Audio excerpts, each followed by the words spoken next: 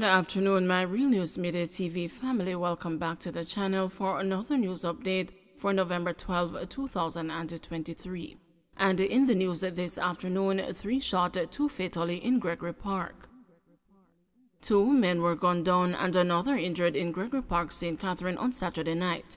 The deceased have been identified as Cedric Crooks, 46, also known as Gungu, and a 47-year-old Michael Manley, also known as Bada Bada, both of Gregory Park addresses.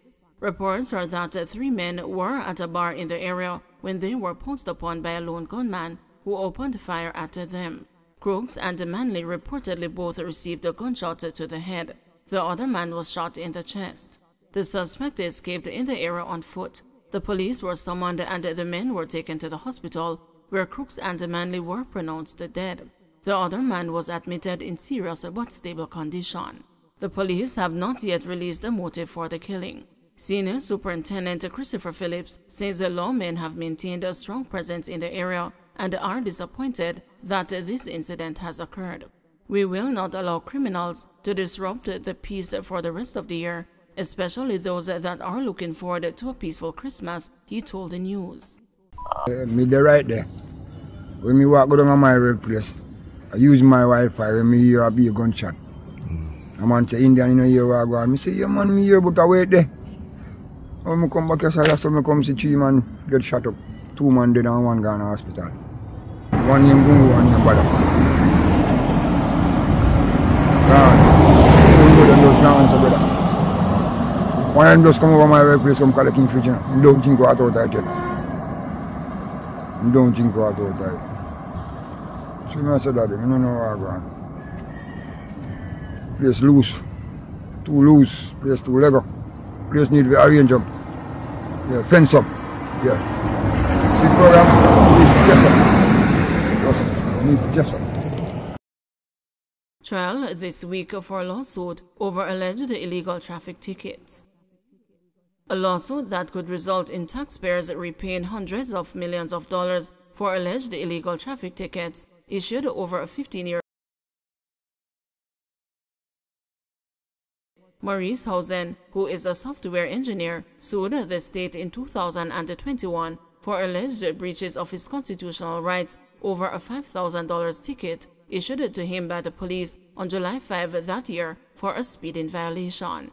He is contending that the ticket was illegal because of legislative missteps in the process used to increase the fines for traffic offenses. The trial will be heard by a panel of 3 judges comprising Justices Dale Palmer, Carol Barnaby, and Tara Carr.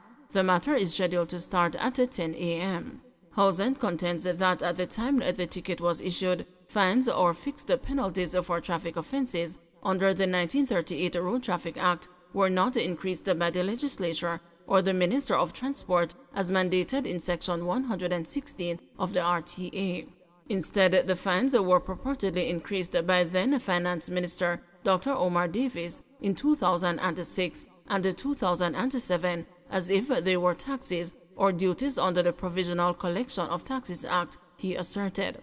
The Minister of Finance has no power or authority to increase the fines or fix penalties under the Road Traffic Act, the software engineer argued through his attorneys Gavin Goff, Jamar Clark, and Matthew Royal from the law firms Myers, Fletcher, and Gordon. Housen's lawsuit seeks, among other things, an order for the government to refund the motorists who he contends were illegally fined over the 15-year period ending in 2021, and the declaration that his constitutional rights to due process were breached by the imposition of the illegal penalties.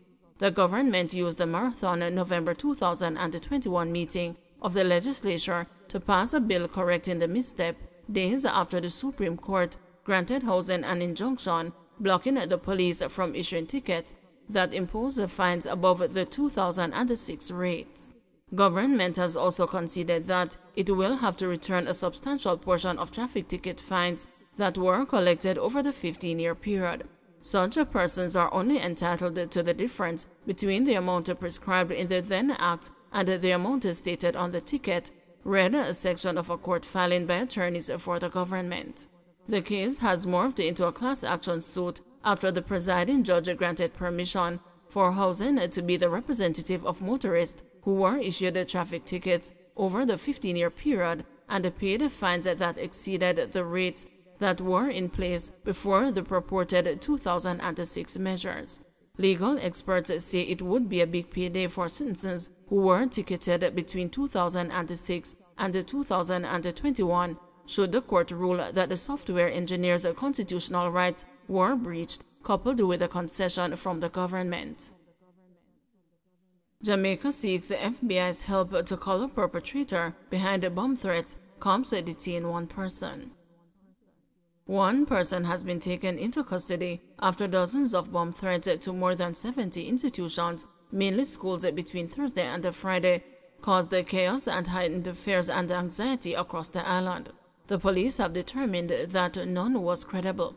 Deputy Commissioner of Police Fitz Bailey told the news on Friday that the United States Federal Bureau of Investigation has been asked to assist with investigations, but said that the threats so far have amounted to nothing but a hoax. At least 14 threats were made on Thursday, Bailey confirmed, warning that the police would ensure that every penalty applicable would be brought against the perpetrator. Late Saturday evening, Bailey revealed that a person whose identity was not disclosed has been taken into custody in relation to the threats made on Friday, as the multi-agency investigations being aided by international law enforcement partners intensified.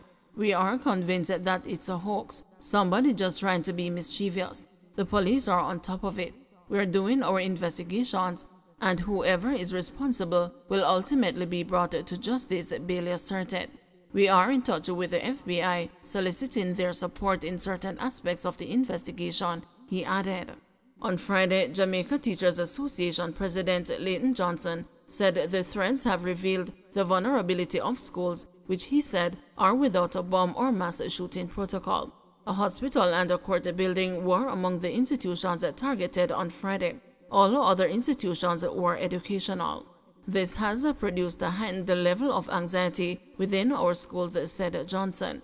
The JTA president said that the Safety and Security Unit within the Ministry of Education must now draft protocols on how to respond to bomb and similar security threats, pointing to other jurisdictions, including the United States and the parts of Europe where he said they exist. Teachers and students indicated that situations were chaotic simply because the persons were not aware of how to operate. Criminals have stepped up their game, whether hoax or not, whether it is in an attempt to cause chaos, distract and disrupt the system for a couple of days. Whatever the situation is, everybody needs to know how to act going forward. The time is now, Johnson urged. Farmer allegedly robs other farmer of cash and illegal gun. 6 months after a farmer was reportedly robbed of his licensed firearm and $70,000 in cash when he went to Hopetown in St. Elizabeth to purchase a cow, the police have charged another farmer for his alleged role in the robbery. Malcolm Lynch, otherwise called Rick, a 26-year-old farmer of Warminster, St. Elizabeth, is charged with a robbery with aggravation and the possession of a prohibited weapon. The police are currently searching for an accomplice. Reports are that on May 2, 2023, a farmer went to Hopetown to purchase a cow and was allegedly pounced upon and held up by Lynch and another man. The two assailants proceeded to rob the now complainant of his licensed firearm, $70,000 in cash, and his wallet containing bank cards before fleeing the scene. A report was made to the police and a probe launched into the development. After months-long probing, the police apprehended Lynch. He was subsequently positively identified by the complainant on an identification parade and was booked for the offenses last week. Lynch is expected to appear in the St. Elizabeth Parish Court early this week.